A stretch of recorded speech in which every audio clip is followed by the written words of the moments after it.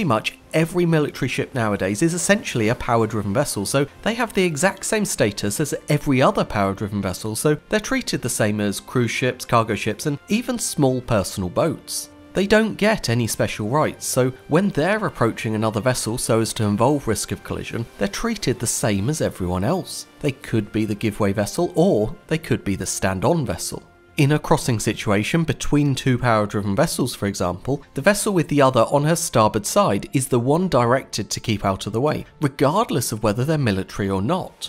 That hierarchy that we mentioned earlier, of course, could override the situation, because if we swap out one of the power-driven vessels for a sailing vessel, suddenly the power-driven vessel must keep out of the way.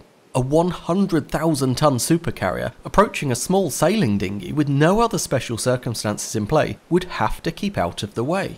Of course, the supercarrier could swap things around if they became restricted in their ability to manoeuvre. One definition, of course, is a vessel engaged in the launching or recovery of aircraft, so if the carrier was undertaking flight operations, then they do effectively gain rights over and above those afforded to them as a power-driven vessel, effectively forcing every other vessel to keep out of their way.